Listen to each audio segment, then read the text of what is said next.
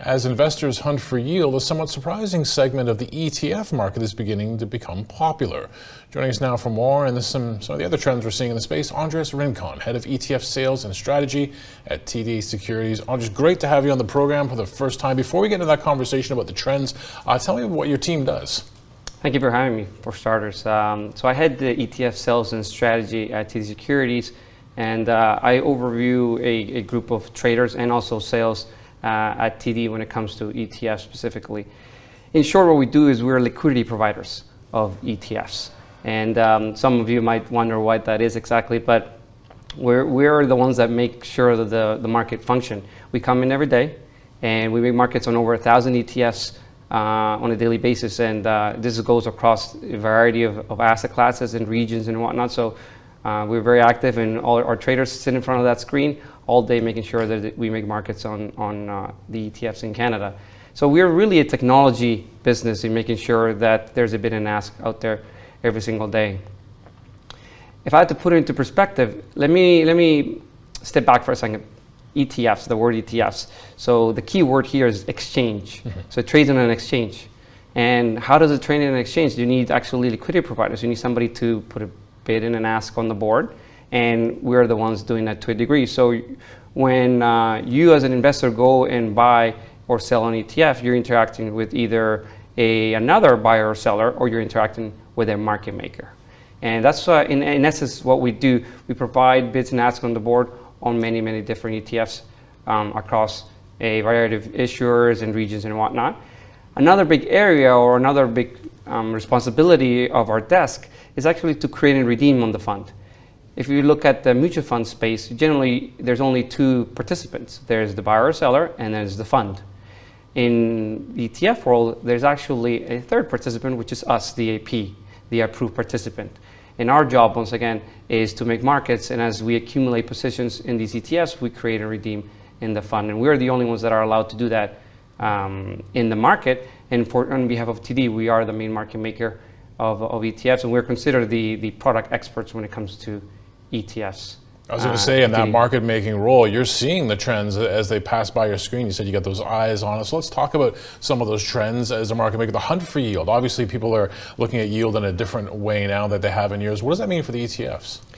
Look, we've seen incredible growth in our space over the last few years, and yield has been one of the key areas. But I also wanted to touch on a couple of the other trends that we're seeing in our space. Number one, the majority of our flow is still in passive world. As you can imagine, ETFs, that's kind of the baby of ETFs. We're seeing a lot of money going into passive ETFs. But now we're also seeing a lot of money going to asset allocation ETFs, covered call ETFs, so on the topic of yield, and also fixed income, which is also another yield-centric product. In asset allocation, it is one of the main areas for ETFs, and these are relatively new ETFs. They launched, call it 5 years ago or so, but they're seeing a ton of flow from advisors. They're seeing a ton of flow from mom and pop on the direct investing side. So it's a fastly growing area. And these ETFs, what they do is they build an entire portfolio for you. So it's a one-stop shop investing for you as an investor. So you have let's say you can have your 60-40 or conservative growth, the whole spectrum. You can have it in ETF form. These are very popular.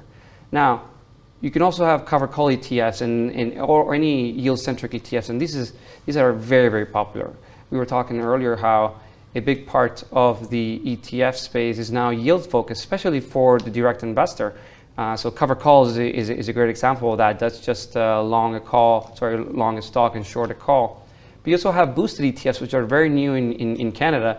These are ETFs that give you a little bit of leverage, very small, and in some cases they also do cover calls on those ETFs. These have become very popular because of their yield, sometimes 10%, 13%. That's very attractive to a lot of the investors. And we even have some new products called yield shares, which are doing the same thing, but in a single stock, like an Amazon or an Apple, let's say. So these are really fascinating products that we're seeing here in Canada. And obviously you have fixed income. Yeah, how is Canada different than the US, right? Because in ways I feel like perhaps we have a bit of a different market than they do. Yeah, so relatively similar across the board in terms of coverage of the space. But we have a couple areas that are really interesting. Number one, covered call, we were mentioning, this about 5% of all the market in Canada. In the US, it's just 0.5, so it's tiny in the US. Actually, we're almost the same size as the US, and that's really fascinating how big it is in Canada. Crypto ETFs, we have physically backed crypto ETFs, which we don't have in the US, and you do have in Canada. Yield shares, I mentioned, is a new product that's only available here in Canada. But also a couple of different nooks here and there. You have like actively managed ETFs, around 25% of the market in Canada. In the US, it's a very small portion, let's say. I think also is interesting is because we're in Canada, we're not in the US dollar-based or hedged products are also very big in Canada. I was going to ask you, I know that amid all of these very fascinating trends and everything that's happening, you've actually launched a new show. I think it's called Buy Side Views. You want to show the audience a little clip of it, and I'll come out and we'll talk a little bit more of the show. Let's show the audience. We think that the role of the financial advisor is only going to increase from here. And it's especially true for more affluent investors.